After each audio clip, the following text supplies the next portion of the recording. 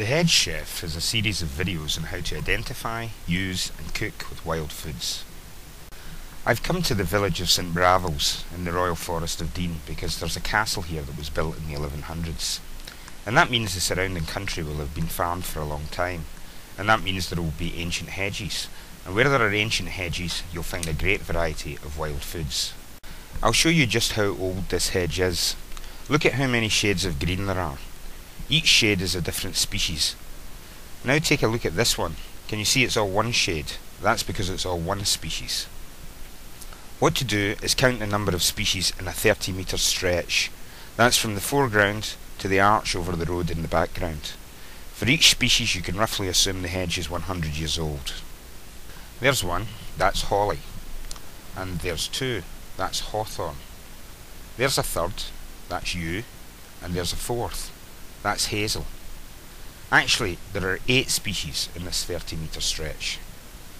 So that means that this hedge is about 100 years old, and that this one is about 800 years old. And that means that I can be pretty sure that people from St Bravils were gathering exactly what I'm going to gather from this very same hedge during the Crusades. When it's that old, it's going to be very diverse. I've counted 28 species of plant in a 10-metre stretch of hedge and on the verge. That's from the foreground to where I'm crouching.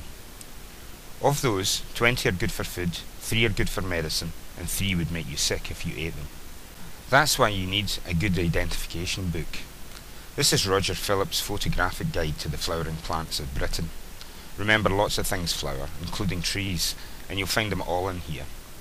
For things as important as food and medicine, it's best to choose a photographic guide over one which has artist drawings.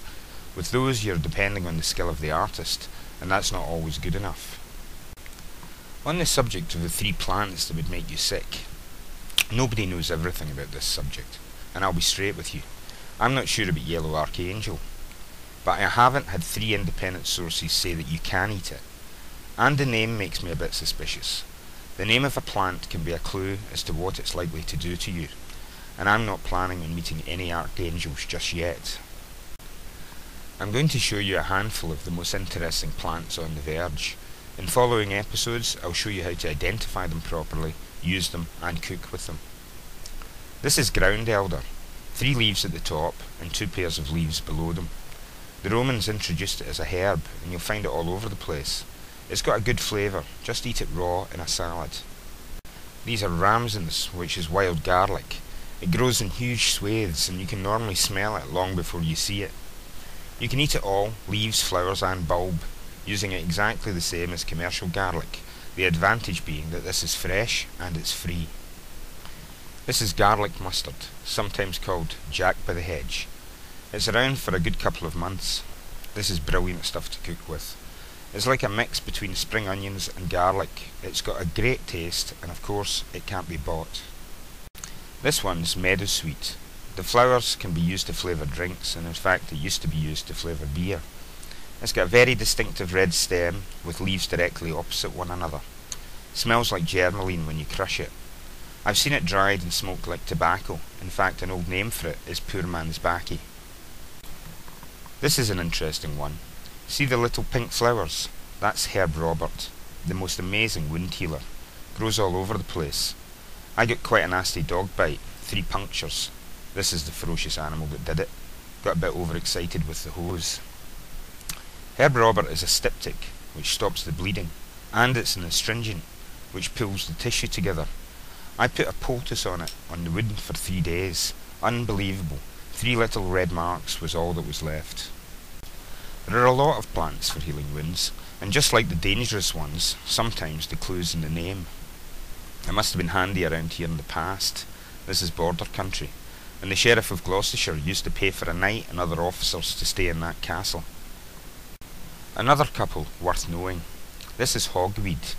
Got to be careful identifying it, as it looks like some other plants that you don't want to eat. The shoots of this before they unfurl make fantastic eating. And finally, comfrey. Great tasting. For me, best used as the main ingredient in a soup. The flowers can vary in colour, and it grows in big clumps like in the foreground here. Back at the castle, in the old moat. Looks a bit like a pagan offering. Those are 3 that I would say are really worth getting to know and knowing how to cook with, and that's something I can help you with. In following episodes, you'll find out all about these and other great wild foods, how to safely identify them, cook with them, and enjoy them.